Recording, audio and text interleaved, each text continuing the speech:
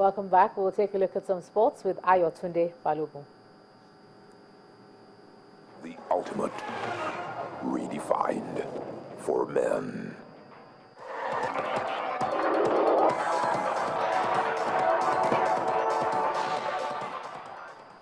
Time now for some sports news. Super Eagles defender Kenneth Omeruo has joined Turkish Super League side Kasimpasa on a season-long loan deal from English champions Chelsea.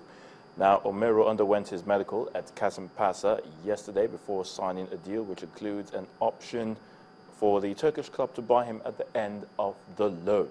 Now, the former Sunshine Stars defender, who joined Chelsea in January 2012, spent last season on loan at English Championship side Middlesbrough, making 22 appearances.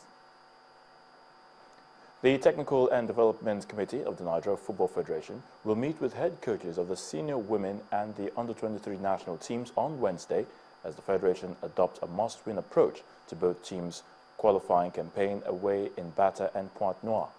The Super Falcons were held to a 1-0 draw with their counterparts from Equatorial Guinea in their Olympic qualifier in Abuja on Saturday, while CICS under-23 wards looked to be cruising to a comfortable win over Congo in their African Championship qualifier in Port Harcourt on Sunday, but then took their feet off the pedal to finish with a slim 2-1 win. Tyson Fury says he will beat Vladimir Klitschko when the pair face off in their world title fight on October the 24th. Fury was in playful and then aggressive mood at the first press conference for his showdown with Klitschko in Dusseldorf, Germany. The 26-year-old Mancunian is unbeaten in 24 fights, with 18 coming via knockout. I believe that Tyson Fury is really meaning here what he's talking about. And he's definitely not coming here on October 24th just to be present and be on the canvas.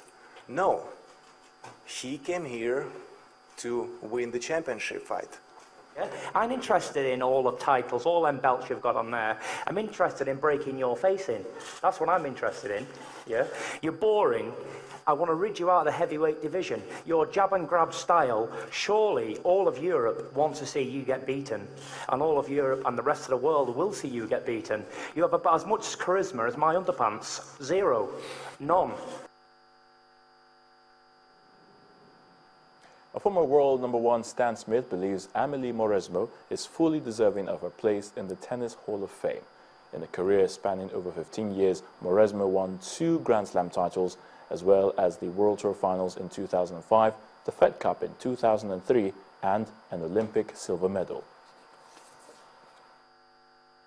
Well, Amelie Mauresmo is a Hall of Famer. She kind of didn't get her full credit when she won the Australian because Henin didn't really finish the match, but she did beat her in Wimbledon. So she's shown her colors in having an unbelievably strong, long record and doing quite well in the Grand Slams, playing Fed Cup, doing well throughout the Fed Cup. She had a great all-around game, which is a little bit unusual in today's tennis. She could volley, she could attack, she could stay back and play defensively.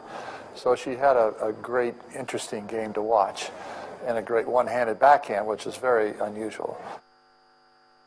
Well, that'll be it on Sports News. Ijoma will be back with the rest of the news at 10.